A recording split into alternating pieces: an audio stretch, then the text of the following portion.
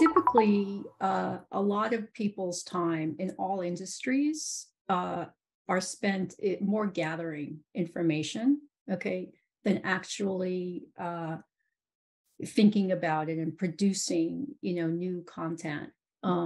Just because it's a difficult and time-consuming task to do. Now, with Titan embeddings and other, models, it'll be much more efficient to augment, queries or ideas that you have that are much closer, to what you want. That'll really give you a jumping off point, right, to create more impactful drafts. Synthesia. Hello, Sherry. How are you today? I'm doing great, Brett. Thank you so much for having me. Well, I'm excited to have you. I think a lot of people are excited to learn more about Amazon Bedrock, and I think we're going to talk about Titan a little bit today. And maybe to give people a little bit of background, if you haven't met Sherry before, before coming to AWS, I believe, Sherry, you were the co-head of AI Labs at BlackRock. You were chief data analytics officer at Millennial Management, at Credit Suisse. You had 21st Century Technologies, which I believe you were the founder of, and were there for many years. And I think in that case, you were mostly doing work with government. Is that correct? That's right. I was doing work for the national intelligence agencies. Exactly. Okay. So you went from intelligence to finance to general applications now at AWS, Yes. right? So maybe just to start this off, I thought it would be really interesting to talk to you about sort of the evolution of big data into generative AI and what you think is maybe some of the flashpoints or some of the things that you think are interesting over that evolution of your career in this space and technology. Yes, I would say perhaps 10 to 15, going back maybe 10 to 15 years, I think one of the most interesting, applications that has come up is mobility analytics. And so this was, being able to spot people in a specific location using GPS. And that has roots in the military intelligence applications that I had, worked heavily in.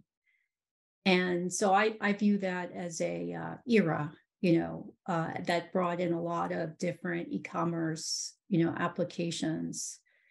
The ML, AI ML, has always, been progressing, but, I would say 2019, perhaps is the next, flashpoint for me, which is the rise of transformer technology and the parallelization of being able to, compute large, language models, right, in parallel versus the serialized recurrent networks that were there prior. Obviously, there's been more and more data. We live in a world now of petabytes. When I started, 16K, was a lot. Back when I was, very young. So yeah, I would say those are the certainly the flashpoints, and then after, transformers, lots more applications in large language models, as well as image and video, generators have been built. Yeah, fair enough. Well, let's talk about Bedrock. I think Amazon's taken a slightly different approach than some of the other players in the market with the Bedrock approach. And maybe you could lay out for everyone a little bit about AWS's strategy, Amazon's broader strategy around generative AI. Sure. And then specifically Bedrock. Sure. So we believe that there is no one model, to rule them all. We believe that different large language models or image models are applicable, specific to situation. And so Bedrock is a Gen AI application with both 1P, which is the Titan models built by Amazon, AWS, as well as 3P models built by other providers such as Anthropic, Stability AI, Meta, and many others. So that's the overall philosophy. And the reason why we believe this is that, when a customer has a problem, such as in any kind of, chat, application, chances are the customer is going to need to access their own database to satisfy the customer transaction. And to do so, we've developed on Bedrock agents for Bedrock, which allows customers in a codeless way to implement agents backed by Bedrock LLMs for specific objectives. So Bedrock is designed really for software developers and analysts, to be able to create these applications in a very seamless manner. Yeah, one of the interesting things I think about the generative AI space is that most enterprises already, and a lot of smaller businesses as well, already have relationships with one or more of the cloud providers. And if you're an AWS shop, super important that you're able to spin up the new application, the new capability as quickly as possible. And one of the things that was really interesting, I talked to your colleague Atul Deo recently for the podcast that'll be coming out maybe next week. And, this idea that AWS is also with Bedrock, you can basically just spin up a model and you can start working with it right away. But then you also have other options where you could actually just run it separately and in a different environment and things like that. And so one of the things I'm sort of interested in is this idea of flexibility as well.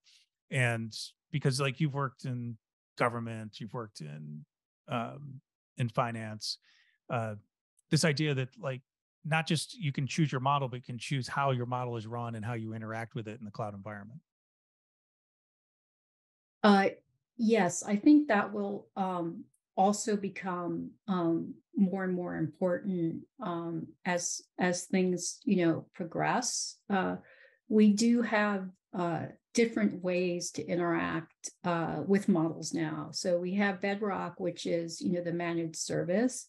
We also have SageMaker, where it's more developed more for scientists, where they could really go deeper and have more interaction, different kinds of interactions, with the model, hosted in different ways. So we do offer, other applications or other different ways to interact with the model. And when as a user would I select to go with Bedrock versus SageMaker? So SageMaker is really designed for scientists. And so there, you would, look to develop, more specific applications, where Bedrock is really designed and, horizontal enterprise level applications level. Absolutely. Okay. So one of the other things I think a lot of people are very interested in is Titan. Mm-hmm. So they're familiar with lots of different types of large language models. Titan is one of the more recent arrivals on the block. It's based on technology I know that's been around for quite a while, and I think there's 3 different versions out right now. The Embeddings one is one that's been implemented, and then there's a couple others. And I'm sort of interested in terms of having different flavors of Titan. Why are there different flavors? And when are they all going to be available? Because I think some people I had someone ask me today on social media, oh, definitely ask Sherry when we're going to get access to Titan beyond the embeddings. Good questions. So the Titan embeddings model was GA September 28th.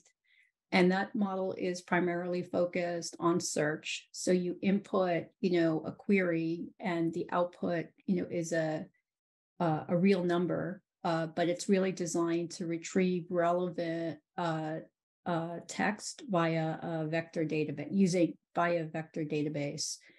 Now, we also have different other flavors of Titan other than embeddings. Titan Text, which is the generative model, as well as Titan Image, where you input text and you get output a video, output an image, or output videos as well. Those will be announced, we expect, soon. Oh, you have a big event coming up. I forgot about that. So maybe that would be good timing for people. So certainly stay tuned for more news about our upcoming launches. Okay, got it. And so, Titan embeddings, you talk about like retrieval, search, or like knowledge management systems, which is probably the most popular use case I'm seeing right now in enterprises. They're basically, enterprises have a lot of data, a lot of it's in natural language, throw it into a vectorized database, and then apply something like Titan to the front end in order to people that can query that.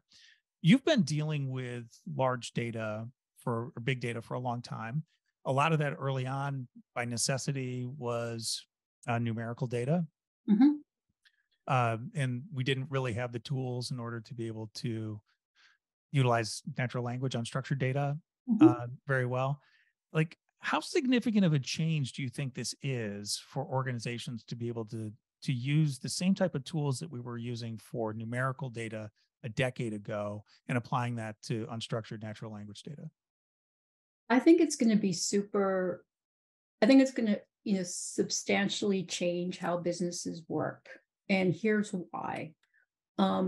Typically, a lot of people's time in all industries are spent more gathering information, okay, than actually thinking about it and producing, new content. Just because it's a difficult and time-consuming task to do. Now, with Titan embeddings and other, models, it'll be much more efficient to augment, queries or ideas that you have that are much closer, to what you want. That'll really give you a jumping off point, right, to create more impactful drafts, right? Or, just creating summaries of the news of the day, right? Whereas people maybe 10, 15 years ago used to do that, you're going to see much more of that automated or human in the loop instrumented. I think more human in the loop instrumented for these types of results. Yeah, absolutely. And one of the things that I heard a lot of prognosticators say like a year ago, or so let's say it's almost a year since ChatGPT moment, everyone's like making predictions. And one of the things they said is, okay, this is amazing, but government, finance, and healthcare aren't going to touch it for a while because you can't trust it because of hallucinations and all these other types of things.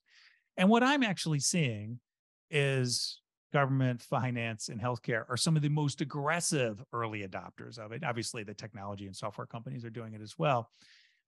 And it seems very logical to me because they have the most unstructured natural language data. They have the hardest time on sort of accessing that. Since you've worked in all those industries, well, maybe actually you worked in healthcare too many years ago, in bioinformatics. So, like, what's your perspective on this? Because I keep telling people it's like there's a lot of different use cases, and if you have so much unstructured data, it's like this is something that has arrived just in time for you. 100%. I mean, so the government, has always wanted to capture, various capture intelligence to be able to help, and advise the president and Congress of good policy, right? And the ability to use Gen AI, right, from imagery, data and query, from a single desktop. I want to see pictures of a particular image as well as all commentary associated with that image is really, really powerful, right? So I believe they will be very big adopters. And I think similar analysis holds for finance, right? If you're investing in crops, right, or corn, right, a commodity trader, and you want to know situations, you can ask similar queries and get very up-to-date content rather than having to, in the older days, drive out to, various cornfields and look at them, So I think it will be revolutionary, in all of these areas. Yeah. So a national security case officer, an investment manager, and a salesperson, frankly, all have the same functional need. There's a lot of data out there. They want to put it all together and make sense of it quickly.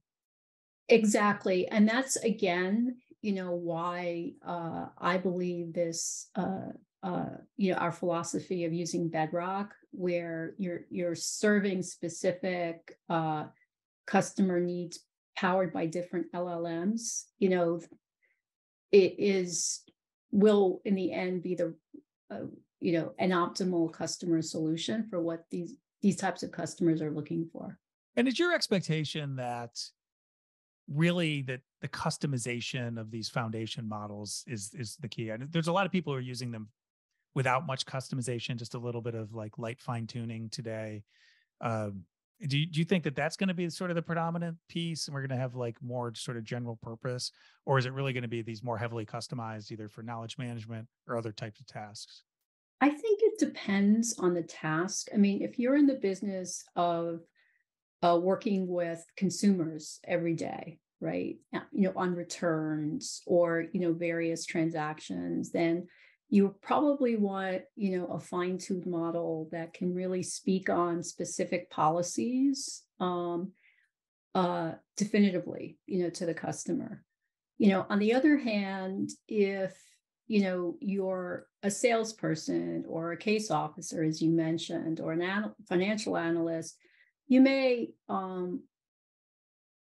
you may want to have customized models for the specific domain that you're working on, but you also want to make sure the models aren't regressing, so that they're not, so you still keep that analysis, right, and logic that a fine-tuned, a good LLM is able to give you. So I would say it depends. Yeah. We should have talked about regression. I wanted to talk to you about governance, but I think we've run a little bit long. Thanks so much for taking some time today. What do you recommend people do in terms of looking at Bedrock and sort of understanding how it's maybe different than what they've experienced going to just like an API for another LLM provider? I would suggest coming to our website on Amazon, Bedrock, and checking us out. Perfect. Sherry Okay. Marcus, thanks so much for joining us today. Awesome. Thank you. Bye-bye. Synthedia, the business and technology of generative AI. Generative AI, synthetic media, large language models, image generators, virtual humans, voice clones, deepfakes, ChatGPT, and more.